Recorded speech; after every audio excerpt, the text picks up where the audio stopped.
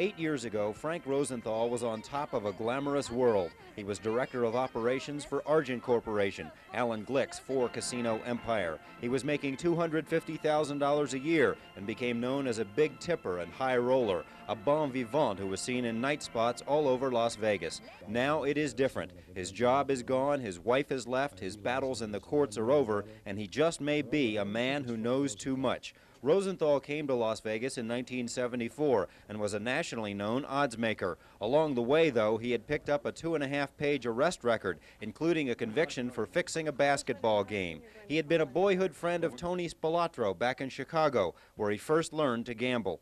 What is the attraction for Frank Rosenthal to gambling? I mean, not that it almost sounds like a habit if you start at that point in time, but what's the attraction for it? Well, as a young boy, I did enjoy trying to predict the outcome of a sporting event, football or otherwise. I think it is something that all of us do. I think if you go to a racetrack, Bob, around the country, I think the need for gaming, the enthusiasm for gaming in this country today is so great. It was this background, though, that turned things sour for Rosenthal in Nevada. In 1976, his gaming license was revoked by what he called a biased commission. Years of legal battles took him to the U.S. Supreme Court, but it didn't get his license back. He then moved over to become entertainment director at the Stardust, a non-gaming position. And to prove he was an entertainer, the Stardust paid for his own television show. A professional gambler who Sports Illustrated has acclaimed as the best football handicapper in America. Ladies and gentlemen, Mr. Frank Rosenthal.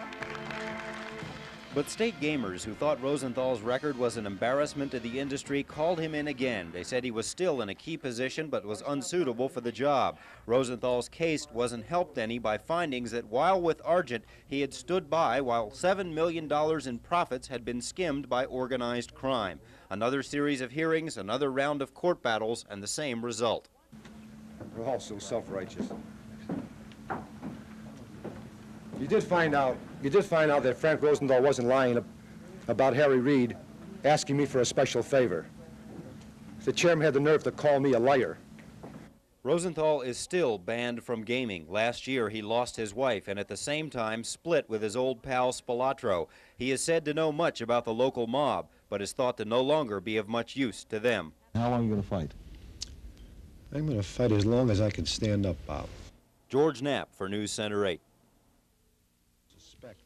You will see no pictures of Frank Rosenthal as he looks today in this story. No cameras were allowed during the interview, and reporters had to agree not to discuss his appearance. But in Rosenthal's own words, he is a shaken man. Who did it? Who planted the bomb that ripped his Cadillac to shreds? Rosenthal has no answer to that question, or if he does, he's not saying. One possibility, the one advanced by Metro and the FBI, is that it was a mob hit, a contract put out by the Chicago family, and one that could involve his one-time friend, Tony Spilatro. Said Rosenthal, "I don't even want to entertain that thought. It would make me very unhappy, very angry. It would be an unhealthy situation for all of us.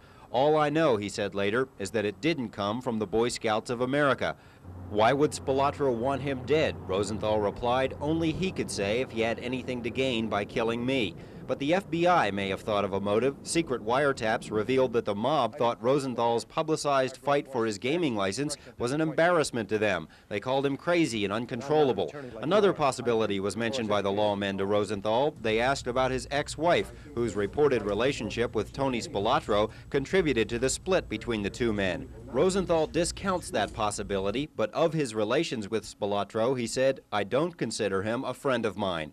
The question on his mind now is how to protect himself and his family. Rosenthal said both Metro and the FBI offered him protection in return for information about local mob operations. Said Rosenthal, "I told them I was not interested, that I had nothing to offer."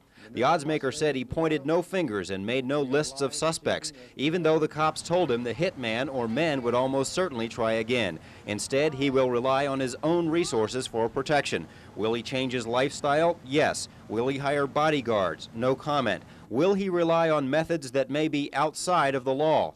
I will do whatever I have to protect myself and the kids. One question was not asked, but it could prove to be the most telling.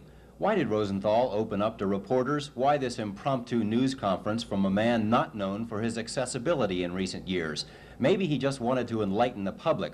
or perhaps he was trying to send a message to someone, to those responsible for the bomb, a message that says, even after all of this, I'm not talking. George Knapp for News Center 8. The tall, willowy ex-showgirl was for years a fixture at the side of her husband Frank in the hearing rooms and courts where he fought his futile battle to retain a gaming license. Now she is gone, although the full word on her death may be a long time coming. L.A. homicide detectives say Mrs. Rosenthal was seen on the evening of November 6th walking along Sunset Boulevard when she began to scream for no apparent reason and then lapsed into unconsciousness. She was taken to Cedars-Sinai Hospital where she remained in a coma until her death 4 days later. There was Valium in her bloodstream as well as cocaine, but the actual cause of death was listed as a lack of oxygen to the brain. Authorities won't say yet that she died of a drug overdose. That will have to wait for the results of toxicology tests, and that could take a few weeks.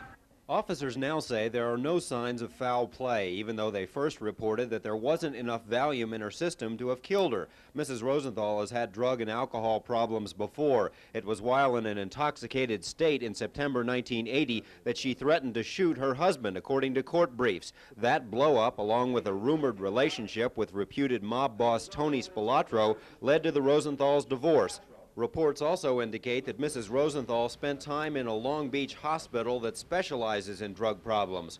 1 month before Jerry's death, Frank Rosenthal almost lost his life when his car was blown up outside of a local restaurant. At one point, authorities investigated Jerry Rosenthal as a suspect in that bombing. Mr. Rosenthal told reporters that he didn't think his wife was involved, but that some of her L.A. friends might be. Frank Rosenthal called us today to say that he and his children are grief-stricken over Jerry's death. It's a tragedy, he said. The family is in mourning and will be for some time to come. George Knapp for News Center 8. So far, the death of Jerry Rosenthal is being treated as a homicide by Beverly Hills detectives. The cause of death, lack of oxygen to the brain. A small amount of Valium was found in her blood, but detectives say there was too little of the depressant to have caused the death. The willowy blonde, shown here with Frank Rosenthal in 1977, separated from her husband after a bitter blow-up in September 1980. Reports then said that Mrs. Rosenthal threatened to kill her husband and that she was involved with Tony Spilatro. After Jerry removed more than $1 million in cash and jewelry from the Rosenthal safety deposit box, Frank filed for a divorce. Mrs. Rosenthal's death comes just 1 month after her ex-husband narrowly escaped serious injury when his car was blown up outside of a Las Vegas restaurant. 2 weeks after that, News Center 8 broke the story that Mrs. Rosenthal was being investigated as a suspect in that bombing. At least 3 of her Las Vegas friends had been questioned.